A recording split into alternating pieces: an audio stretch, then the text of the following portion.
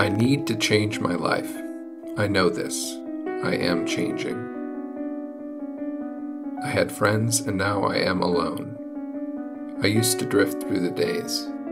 No more drifting. I don't talk to many people these days because I am worrying and thinking all the time, which is new. But this is okay because I need to get through this. But thank God for the dogs. I need them. They pull me out of myself, but not all the way. Being with them is like being in a purgatory between the world of people and the world of nothing but me. The dogs are sometimes human and sometimes not, but they are always alive and always need my attention. Attention is the important thing.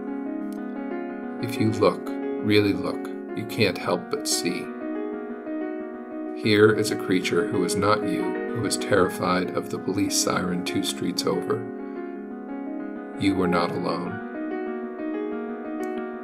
I have walked dogs who knew the way, and dogs who were afraid to go back into their own house. I have walked 4 Cocker Spaniels at once. I have been bitten on the lips by a golden retriever. I have asked dogs serious questions. An old man in a beach chair once offered that he had a dog like that once, who had face cancer. A drunk offered that he had helped build this house, this one right here. A woman behind a screen door told me I needed to drink more water.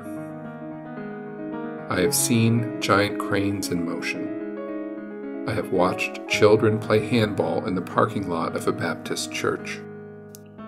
I have smelled the alley.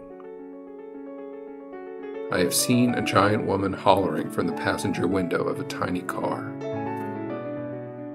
I have seen great ships moving through the harbor like time passing.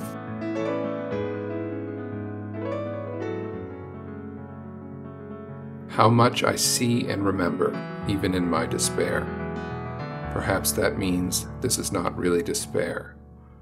Perhaps that means this is a beginning rather than an end.